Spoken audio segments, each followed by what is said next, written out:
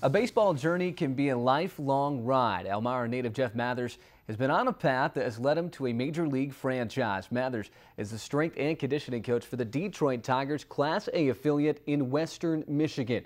Now, Jeff's even had the chance to work with some of the biggest names for the Tigers in spring training, including Triple Crown winner Miguel Cabrera. So, yeah, that's a big deal. The EFA standout transferred from Manhattan College to Ithaca, graduating in December.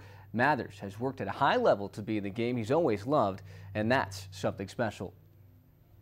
You know, you can kind of see what they're doing behind closed doors.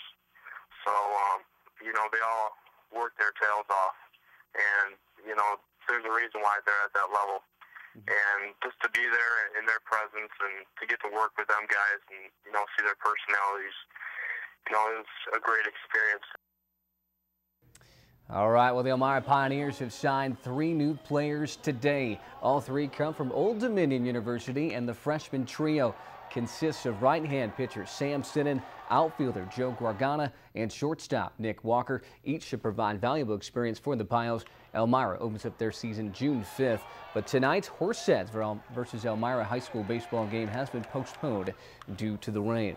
College basketball, Syracuse has their ACC slate set for next season. The Orange will host new ACC member Louisville, Duke, Virginia, and more. Cuse will then travel to North Carolina as well. Visit cuse.com for more info on the upcoming Orange games.